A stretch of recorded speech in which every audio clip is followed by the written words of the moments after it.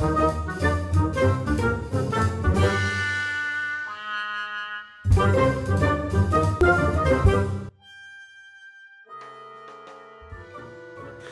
to Trivia Tuesday. A big, huge thank you to Patrick Duffy for doing what you do. But the biggest thing on here is, while I think a lot of people had to side with B because it was Step by Step, you are wrong. It is actually A, Boy Meets World. Boy Meets World, I'm not afraid to say this, I'm a sensitive guy. I'm not afraid to say that Boy Meets World season finale almost brings me to tears every single time I see it. And going through TGIF, I remember really... It took me a while to get into it. Like, the first two seasons were whatever. It was fine. It seemed like it was, very centered around, Corey.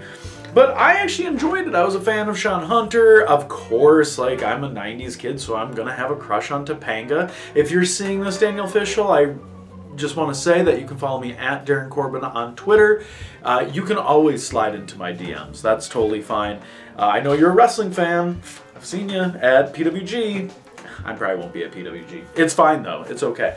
I digress. But I did get into the show, and then there was like this transition where I would only be able to catch it every now and then because of either sports that I had going on Fridays. The TGIF lineup wasn't as big. I was either doing other things on Fridays. I had events with school and sports, or maybe it was my one time where I was actually like getting to, I don't know, maybe I can't remember high school all that much.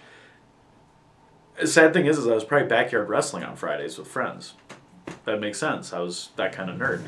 But what happened is when I went to college, I actually was able to reconnect, and it was always on ABC Family. And I remember watching episodes and episodes and episodes. And like, the thing that I really liked that ABC Family would do is they would start at the beginning and go all the way through. And you knew there was a pivotal point where they hit, and you would watch and go from there.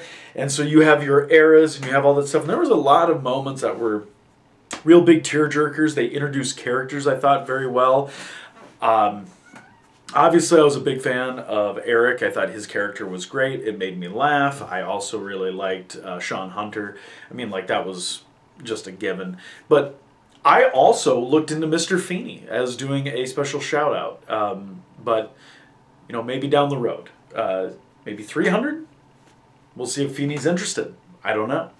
But I really liked the show, and it still stands out to me. It was really good of like growing up and maturing, and maybe it was because I was around the same age as a lot of the characters and felt like I was going through the same thing and like understanding it and understanding high school, middle school, and all that stuff and the connections that you make. But definitely, like, I did think it was amusing that Feeney followed him all the way through. I gotta find, they did a decent job of making that relevant. But like, Feeney is just a teacher at heart, and the neighbor. He was there. He was a part of everything. But, that last episode when he says, "I love you all," always brings a tear to my eye. And that's why Boy Meets World will always be my favorite of the TGIF lineup.